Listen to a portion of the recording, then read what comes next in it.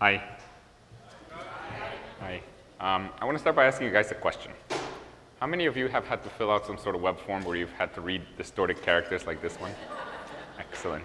How many of you found it really annoying? Excellent. Okay, well, I invented that.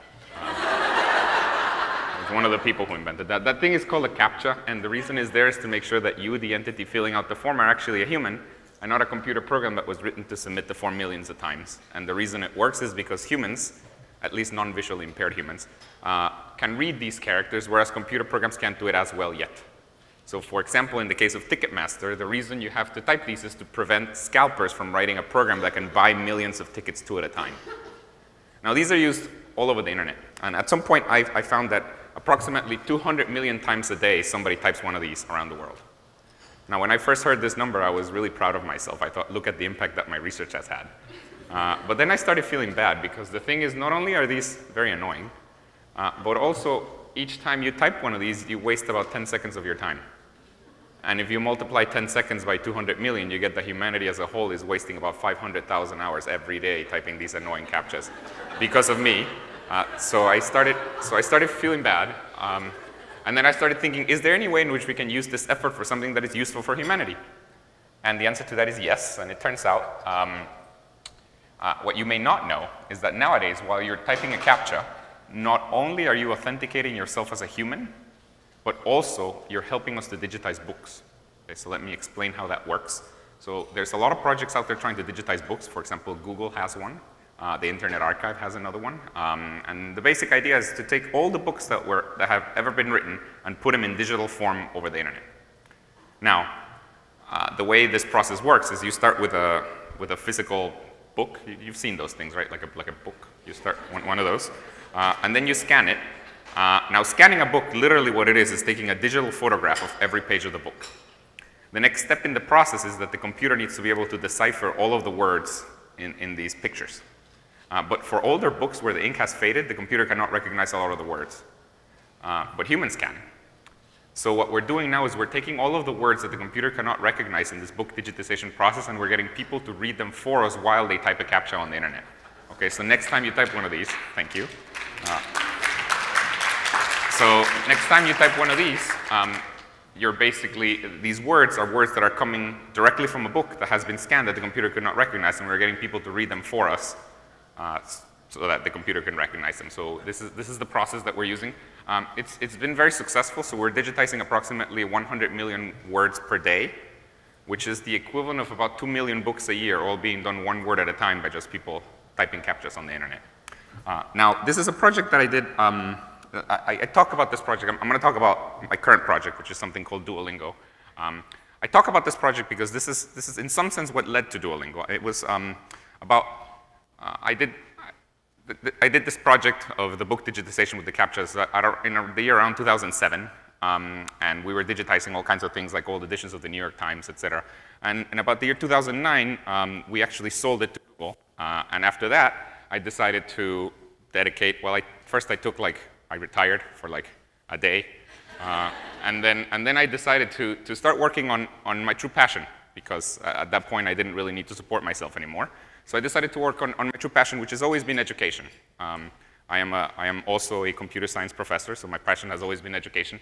And I decided to work on this system called Duolingo, which is a free way to learn languages. And this is what Duolingo is. It's a website, it's an app, etc. It's a free way to learn languages.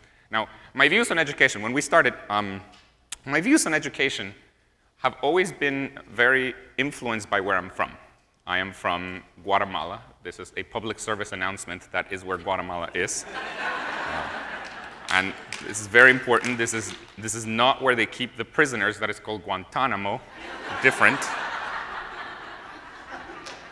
Now, the thing about Guatemala is it's a very poor country. And a lot of people say that education is something that brings equality to different social classes. That's what people say, but I always saw it as the opposite, as the complete opposite in practice.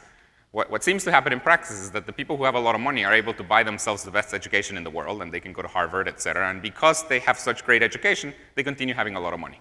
Whereas the people who don't have very much money barely learn how to read and write, and because of that, they never are able to make a lot of money. And so it's this thing that creates huge disparity between the different social classes. So what I wanted to do is I wanted to work on something that would bring equal access to education to everybody, regardless of whether they had a lot of money or not. This is what I wanted to do. Now, education, of course, is very general, and my brain just doesn't work that way, so I decided to work on one type of education at first. And it is something that is very popular all over the world, and it is learning a foreign language. It's very popular all over the world, except in the US, it turns out. People really don't want to learn a foreign language. But there's about 1.2 billion people in the world learning a foreign language. Now, this is a very strange market. Out of these 1.2 billion people, the majority of them, 800 million of them, satisfy three properties. First, they're learning English. Second, the reason they're learning English is in order to get a job. And third, they are of low socioeconomic condition. Okay, so most people learning a foreign language are basically trying to get out of poverty by learning English. This is the language learning market in the world. Now, ironically, most of the ways there are to learn a language, especially with software, were very expensive. So for example, in the US, there's this thing called Rosetta Stone. It's between $500 and $1,000. In Latin America, there's their own version. There's this thing called Open English, which is about $1,000. This is the irony. It seems that most people that are trying to learn a language are trying to do so to get out of poverty, but in order to get out of poverty, you need $1,000. It doesn't work out.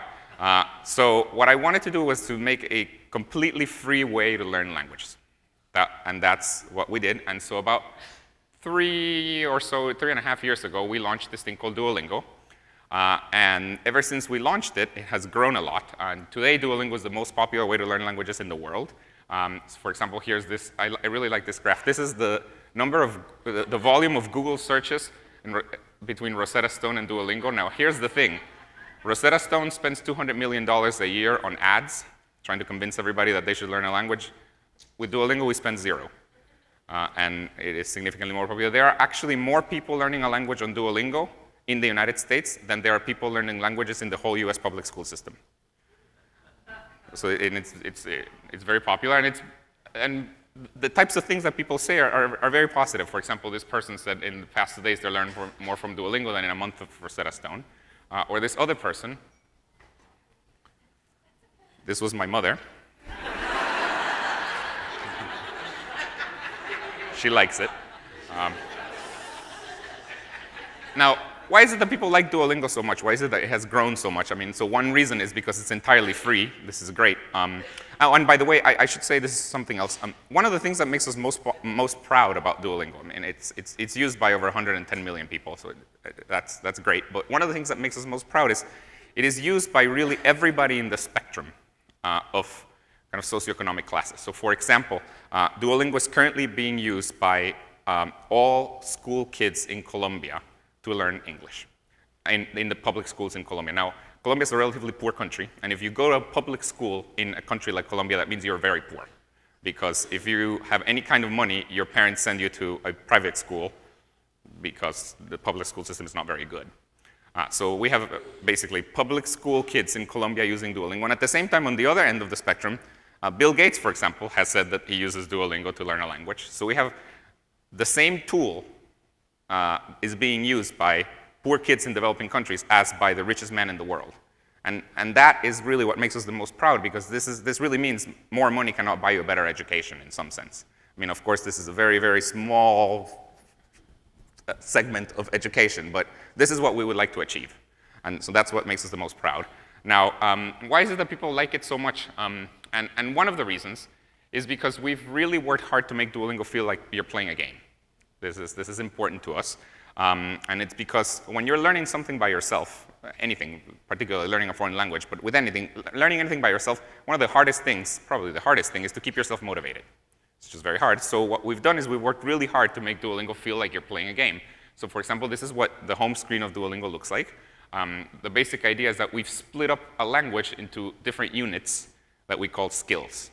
So for example, food is a skill. That's where you learn all the food words, or how to order in a restaurant. Or plurals is a skill. That's where you learn how to pluralize, etc. And the idea is that at the beginning, only one of the skills is unlocked. And you have to complete that skill to unlock other skills. So you basically are unlocking this tree of skills. And it's a very gamified idea. Also, and the idea, the way you unlock something is, in a given skill, there's multiple lessons. And each lesson is basically composed of these very quick, about 30-second exercises that teach you something. And in these exercises, you can do all kinds of things. So for example, you may get to translate something, or you may get to just pick the right image that relates to the word, or you may get to speak to the app and it tells you whether you said it correctly or not. So you're doing these 30-second little exercises. And the idea is that whenever you get one of these exercises correct, your progress bar goes up. Whenever you get it wrong, your progress bar goes down. And that's the idea. At the beginning, this progress bar starts empty, and the more exercises you get correct, the more it fills up until it's fully done, and then you finish the lesson. That's the basic idea. Now, this progress bar actually is a pretty sophisticated piece of machinery. We know how difficult each of the exercises is, and for very difficult exercises, if you get them correct, the progress bar goes up a lot. But for very difficult exercises also, if you get them wrong, the progress bar does not go down very much, because anyways, we kind of expected you to get them wrong. So that's the idea. So this progress bar really takes into account how difficult each of the exercises is. And we've also worked really hard to try to tweak everything in the user interface and everywhere to keep Duolingo as engaging as possible. So let me just give you an example. This is something, so Duolingo used to look more like this, and now it looks more like this. I will highlight the difference. This changed. And this is something that we found through a lot of testing. It used to be the case that Duolingo, a lesson consisted of 20 exercises. That was a lesson. And each time you got an exercise wrong, you would lose a heart. You had 3 hearts. And whenever you lost all 3 hearts, you basically had to start over. We call that you died. And you had to start over. And so that's how it used to work. We started experimenting with this other way of working, which is how it now works, where it's basically this progress bar that goes up and down, depending on whether you get things correctly or not. We tested this with the way we launched this. We tested this new way of doing it with a small fraction of our users, and we found that actually this new progress bar gets people to do 5% more lessons. Now, 5% doesn't sound like a lot, but we're doing hundreds of these different changes. And so this 5% adds up, because it's 5% here, 2% there, another 10% here. And over time, Duolingo literally is getting more fun. And we've basically tried to tweak everything with how. And another thing that we do, this is actually a pretty, I find it pretty interesting. How many of you have played Candy Crush? You can tell the truth. Okay, how many of you have seen Candy Crush or been played by your friend or cousin? Okay, so here's the thing with Candy Crush. Candy Crush is a very fun game. If you haven't played it, I strongly recommend it. It's a very fun game. The thing with Candy Crush is this is not a very innovative game in some sense. It is a very similar game to other games that existed before. They're called threes games. They're very similar. The idea is that you get this matrix of candies, and you just have to find kind of triples of them. And wherever you find them, you kind of tap them, and then good things happen, candies disappear, and then you get a new row of candies at the top. That's basically it. Now, all previous versions of these games were not as popular as Candy Crush. All of them got to about 1 million users. That's what they would get. Candy Crush got to hundreds of millions of users. And one of the biggest differences between Candy Crush and the previous games that were very similar to Candy Crush is that this row at the top that you get, the new row of candies that you get at the top, seems entirely random. And in previous games, it was random. In Candy Crush, this row is not random. This row has entirely been designed, statistically, to make it so that you're going to play another round. Because you get things that are just extremely motivating, like things that seem hard but actually weren't, or almost things. That really gets you to play. And this actually is based on the same fundamental principle as slot machines. You know, in slot machines, they're a little tweaked in that, for example, in the 3 of a kind slot machines, the one where you get 2 out of 3 is significantly more likely than it should be. Because whenever you get one of those, you think, oh man, I'm very close. I'm going to do it again. And so that's exactly the same principle that Candy Crush uses. And by the way, we use exactly that same principle with Duolingo. We actually pick the exercises in such a way that they are essentially there to keep you addicted. We do things, we know how hard each exercise is, and we do things, whenever we know that you're getting very frustrated, we give you easy things. Or we give you things that may seem difficult but actually are easy, and that's very motivating. And so we pick the exercise sequences in such a way as to keep you more addicted. So we do a lot of these tricks, and that's why basically we get a lot of users. Now, in terms of educational efficacy, when we started with Duolingo about 4 years ago, my co-founder and I, we're both computer scientists. My co-founder has an amazing name. His name is Severin, and his last name is Hacker. And when I met him, I said, "You're hired." He and I didn't know anything about how to teach languages. We just knew computer science. So when we started, we decided to go read a bunch of books on how to best teach languages. We literally read French for Dummies and a bunch of other books. At some point, he found a book that I thought was really good. It had, I don't remember the actual title, but it was something like The Best Proven Method to Learn Languages. And we read the book, and it had a method to learn languages, and it had some evidence that it was really the best way to learn languages. As soon as we read that, we thought, we're done. This is it. We're just going to copy this method, and that's it. Duolingo is going to be the best method to learn a language in the world. Unfortunately, we kept on digging, and we found other books that also claimed to have the best method to learn languages, but unfortunately, they were entirely different than the first one. And so we started thinking, these books are very similar to books on diets. If you've ever read those, they all contradict each other. And they all claim, you should always eat meat, you should never eat meat, who knows which one's correct. It felt like that for languages. So what we did, we got very confused. And of course, we were two engineers trying to come up with the best way to teach languages. And we didn't particularly care about philosophy. We didn't know whether, we didn't care about all these philosophies. We just wanted to know very specific, simple questions like, should we teach plurals before adjectives? This is a very simple question. It turns out the books contradicted each other. Nobody really knew. And so what we did is we launched what we could. I mean, we kind of read the books and kind of took the majority vote for most things, and we launched that. And then we quickly realized we're actually in a very fortunate position. Once Duolingo started growing, we realized we had enough users that we could actually figure out the answer to most of these questions by ourselves through Duolingo. So for example, if we want to know whether we should teach plurals before adjectives, we just do a study within Duolingo users. We do an A/B test. So the basic idea is, for the next 50,000 users that sign up, for half of them, we teach them plurals before adjectives. The other half, we teach them adjectives before plurals. And then we measure which ones learn better. So we measure which ones make less mistakes, which ones stick around for longer, et cetera. And we can find out once and for all whether it's better to teach plurals before adjectives or adjectives before plurals. And this is just, of course, kind of a fake example. I mean, we do this for hundreds of different concepts, and sometimes it's just very tiny things, just for a single word, how early should we teach it, and sometimes it's for entire big concepts. And because of that, Duolingo has gotten significantly better over time. And kind of the latest numbers, and this actually is from a little while ago, but it turns out the City University of New York did a little study, and they found that if you use Duolingo for 34 hours, you learn the equivalent of 1 semester of college education in that language. And it's all because, we're essentially just improving over time through our data. Now, that was the study, and they decided to compare Duolingo with a classroom, but actually the way we view things is not to compare Duolingo against the classroom. We, in fact, would like to use Duolingo with the classroom. This is how we think it's the best way to use it. So, what we think is Duolingo is pretty good, teachers are pretty good, but Duolingo plus teachers should be better. And that's kind of how we see things. And about a year ago, we started working on trying to get Duolingo also being used by schools. Most of the usage of Duolingo was outside of schools. It was all being done just by kids by themselves.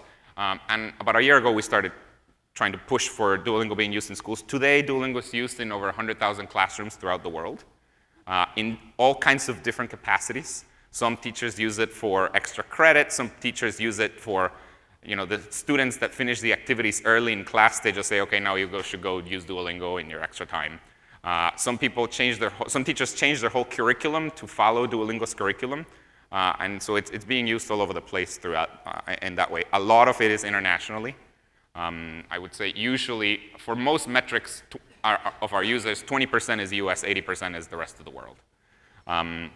So it's Duolingo in schools. And the last thing that I want to talk about related to Duolingo is something else that we launched this about a year and a half ago. And it started as follows. We started getting a bunch of emails from people telling us, mainly people learning English. They would tell us, thank you for Duolingo. I'm now able to learn English for free. I wasn't able to afford it before, but now I have a problem.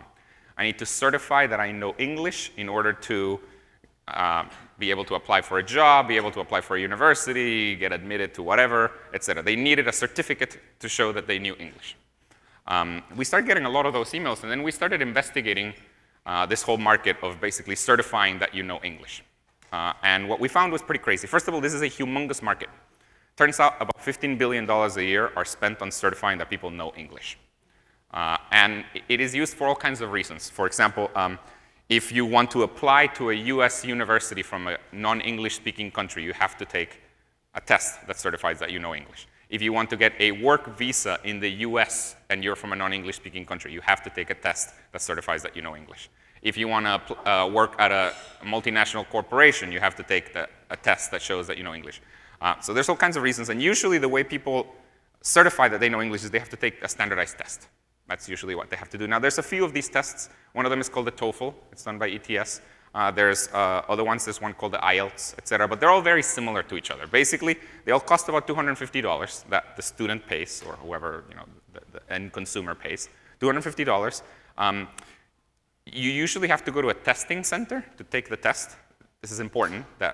The reason you have to do that is to prove that you're not cheating. So you have to go to a testing center to take the test. And because you have to go to a testing center to take the test, you have to make an appointment, usually about 4 weeks in advance. And then you go there, you take the test, and then you get your results about another 4 weeks later. So the whole process takes about 8 weeks, costs $250. You have to travel somewhere to take the test. Now, this sounds annoying, because it is. But it's actually way worse than that, because what happens is most of the people that have to take a test to certify that they know English are in developing countries. Now there, this is a completely different equation. $250 is a month's salary. The testing center, they're not in every city. So you usually have to travel to a different city, and you have to wait 8 weeks. So for the mere fact that you need to certify that you know English, you have to spend a month's salary, travel to a different city, and wait 8 weeks for the whole process. We think this is kind of ridiculous, especially since administering one of these tests literally costs $10. So I don't know where these $240 go. Well, I kind of do, but they go somewhere. So what we decided to do is we decided to, well, do something about that. So we launched our own version of an English certificate about a year ago. So the Duolingo certificate, it costs $20. I will tell you why it costs money, but it costs $20 instead of $250. The reason it costs money is because, see, we have to certify that you didn't cheat. And the way oh, by the way, the other thing is you don't have to go to a testing center, you take it from your own phone, from your own mobile device. Now, the question is, how do we certify that you didn't cheat? That is, that you didn't get your cousin to take the test for you, or that you didn't have Google in front of you and didn't Google all the answers. And the way we certify that you didn't cheat is we actually turn on the front-facing camera of your phone and your microphone, and we actually record you taking the test. And then later, a real human proctor watches you taking the test. And then we can figure out whether you cheated or not. And it turns out it's very easy to spot people cheating. I will tell you what cheating looks like. Cheating looks like this. That's what cheating looks like. It's pretty easy to spot that. And so we launched that, and it's been going pretty well. The hardest part now, I think technologically we're done with this. The hardest part now is to try to get our test essentially accepted by all the institutions that accept these other more expensive tests. And we're doing pretty well with that. Some departments of Harvard University are already accepting our tests. Some departments of Carnegie Mellon University already accept our tests. And this coming year, 12 very well-known US universities, that I'm sure you've heard of, like Yale, Columbia, et cetera, will be requiring all their international applicants to take both the Duolingo test and the TOEFL. And we're giving away the Duolingo test for free for this. And the idea is that what they're doing is they're going to try to measure the correlation between the TOEFL and our test. And if it's high enough, then they're going to start accepting our test in lieu of the TOEFL. And that's what we want to do. So good.